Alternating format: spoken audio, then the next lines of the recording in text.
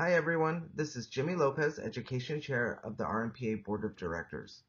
We get a lot of questions regarding what's available for members in regards to education reimbursement, and we put together this video series to help our membership understand our education reimbursement program. Funds that are currently available to the RNPA membership are defined by the MOU, or Memorandum of Understanding.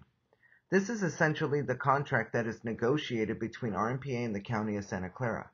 Our current contract is effective from January 27, 2020 through October 29, 2023. This includes 3 articles that address educational benefits for members. Article 11.6 describes benefits in regards to education leave. Article 12.1 discusses professional development. Article 12.2 describes tuition reimbursement.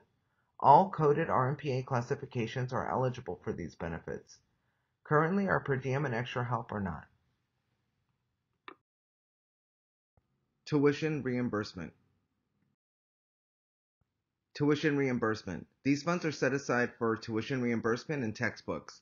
Funds are limited per fiscal period and are available until exhausted. It's distributed on a first-come, first-served basis.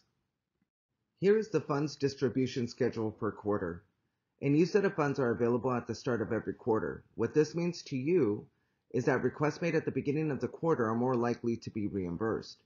Requests made towards the end of the quarter are more likely to result in funds being exhausted or no longer available. Let's use the first quarter of 2022 to 2023 fiscal year as an example. If a member submits a claim on June 30th, that fiscal period has been active since April 1st, 2022, so that the member may receive notice that the educational funds for that period have already been exhausted. If the claim is filed just 2 days later on July 2nd, the funds would have been restored and will likely be available to claim. This may be confusing to some of our members, but it is intended to evenly distribute the available funds over the course of the current contract. So what gets reimbursed? Tuition reimbursement offers 75% of expenses up to the amount of $1,200 for all coded RNPA classifications. Criteria: eligibility describes that reimbursement cannot be received from any other source. Training must be related to members' occupational area or have value to the county. Reimbursement should be requested at least 10 days prior to the commencement of the course, and substitute courses may be approved if the approved courses are unavailable. This is, of course, assuming funds are available during the period applied. Just to clarify, when referring to not receiving reimbursement from other sources, this is specific to the amount claimed. If a member pays $5,000 in tuition for an MSN program, for example, and has received $1,000 in scholarships, they can still submit a claim for the remaining amount to receive $1,200 towards their tuition. Here are the steps on how to submit a claim for tuition reimbursement. You must access the application via the intranet through the HHS Connect icon on any county desktop. There you can click on the upper right-hand corner under Employment. To access the Education Reimbursement Program page, you have to go under Frequently Used Forms and click on the Education Reimbursement hyperlink. Here is the current view of the tuition reimbursement homepage. The available allowance is visible on the right-hand side of the page for both professional development and tuition reimbursement. There is also a list of claims for the current fiscal year. On the left-hand side of the screen, you can submit a new claim or check the status of an existing claim. To check the status of a claim, click My Claims on the previous page, and it will bring you to the My Claims screen. Here you can access your claims and check the status. Potential status updates may include claims that are canceled, denied, pending approval, paid complete, which means money was sent and requirements have been met, or paid incomplete, which usually means the money was sent and is still awaiting proof of completion in the form of CEU certificate or grade report. Now let's go over the process of submitting a new claim.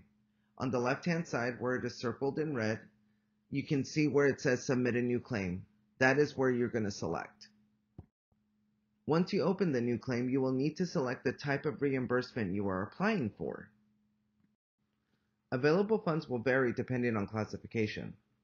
A clinical nurse or A&M may see the view on the left-hand side, with options including RNPA license, professional memberships, and tuition reimbursement.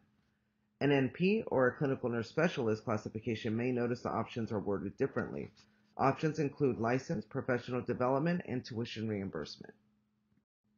When submitting a claim for BRN licensure, remember to include a description of the reimbursement.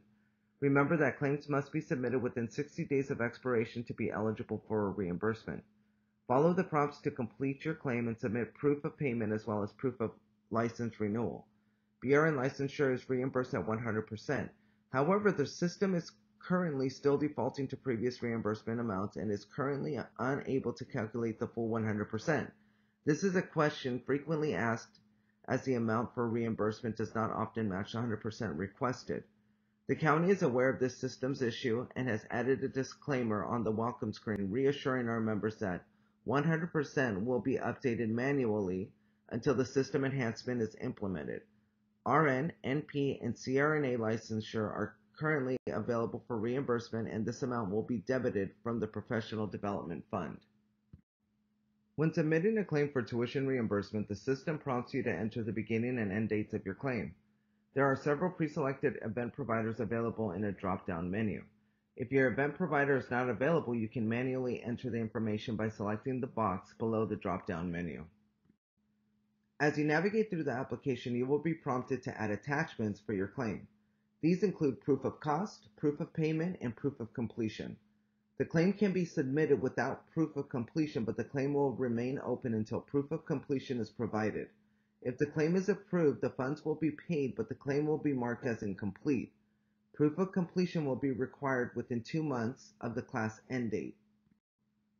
Prior to submitting the claim, you will need to review and acknowledge that you have read, understand, and agree to the terms and conditions. Please note the date in which all required documents must be received. As discussed previously, all documents must be received within 2 months of class completion. If proof of completion is not received within 60 days of the event end date, the county reserves the right to deduct funds reimbursed from your paycheck. This may also be done if employment with the county ends prior to the completion date. Please note that the county will deduct 1/2 of the reimbursement amount in the event employment with the county ends within a year of the training completion date. Please submit proof of completion as early as possible and within 60 days of the end date in order to avoid unnecessary deductions. Once a claim is submitted, proof of completion can be uploaded at a later date by selecting Edit on the right-hand side of the home page or by viewing the status of a claim under the My Claims tab. Remember that all coded RNPA classifications are eligible for tuition reimbursement. These funds are defined in our contract with the county, which expires on October 29, 2023.